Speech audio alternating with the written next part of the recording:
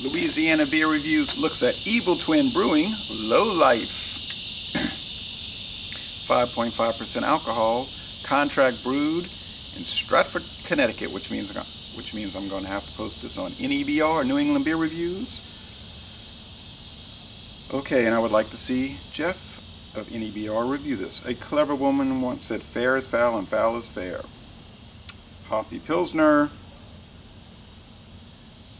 Low Life, the Golddigger of beers. Okay. As opposed to High Life, Low Life.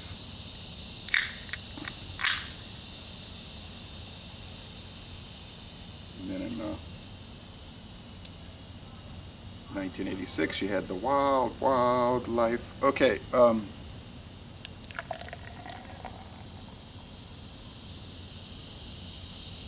So they're saying Hoppy Pilsner, and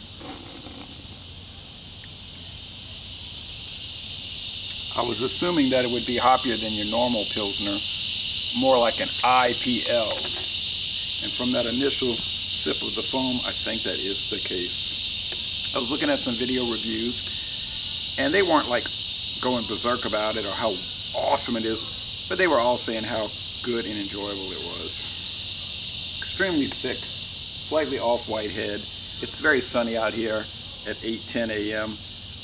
With the sun shining through it, it's a brilliant apricot orange, golden orange with some bubbles. More straight gold with the sun shining at it. Let's go with the aroma. It's pungent, slightly fruity, and predominantly grainy, which would mean barley malt.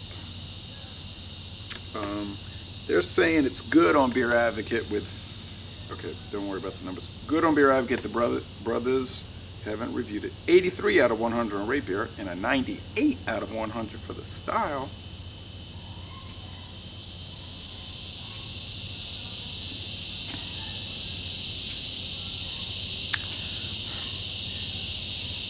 This is very hop forward. I don't know the IBU, but I would think at least in the 30s, possibly higher. You get some background white, sweet white bread, but the predominance is fruity hops and rather bitter hops at the end of the sip. Fruity in the mango apricot realm. Okay, tropical fruit. But no pineapple. Nope. Maybe red grapefruit. I don't know. The mouthfeel is medium, little slimy, or I know it's nicer to say slick.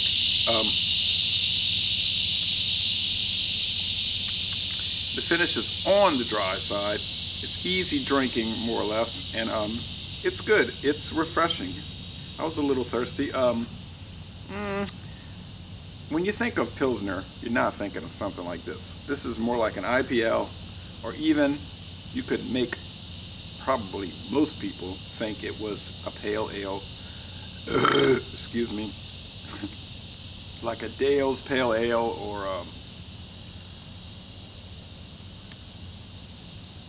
Hipster, or Sierra Nevada Pale Ale.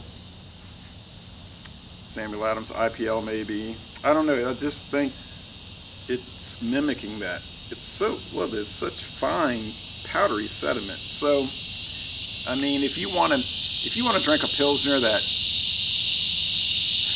tastes like a pale ale, go for it. I think it's fine. If you want to drink a Pilsner that tastes like a Pilsner, well, then you probably would get something like Pilsner Urquell, for instance, or Golden Pheasant. Anyway, I'll give it an A-.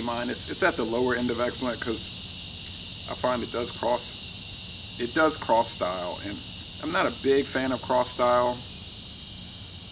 Really, I mean, it doesn't necessarily bother me, but I'm not a huge fan of that.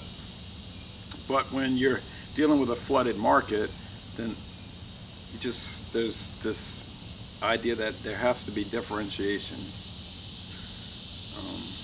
And if you look at the Evil Twin website, they seem like, I mean, I didn't look through the whole thing, it seemed like they have hundreds of beer brands.